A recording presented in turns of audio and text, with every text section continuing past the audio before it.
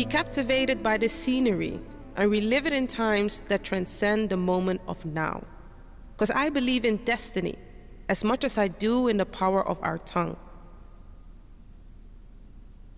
I use mine to rewrite history, to realign what's scattered, and to redefine the stigmas.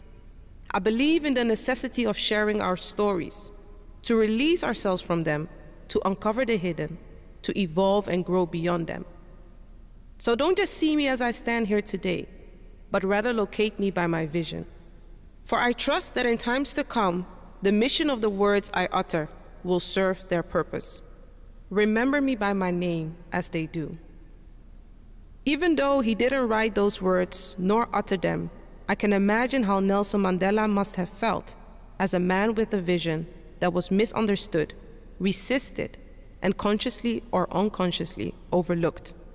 Just like him, a man with a mantle of many colors, I have an ideal that I want to live for, one that I hope to see realized.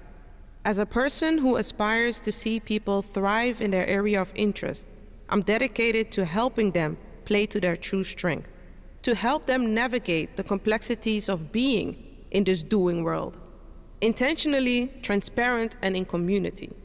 I believe in togetherness as the key to enhancement of the whole, in stories that uncover what's beneath the surface so that we can listen from heart to heart rather than speak from mouth to mouth just for the sake of it.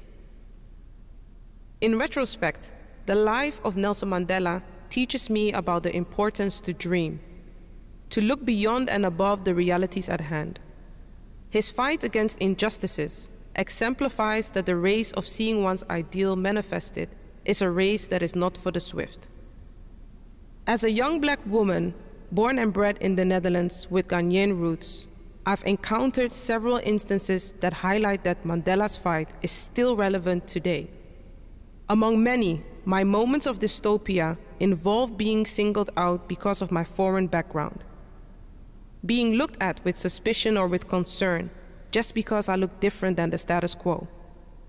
Yet in spite of it, the pursuit of Nelson Mandela inspires me to hope and to hold on to a utopia. In my case, that is a place of understanding and unity in diversity.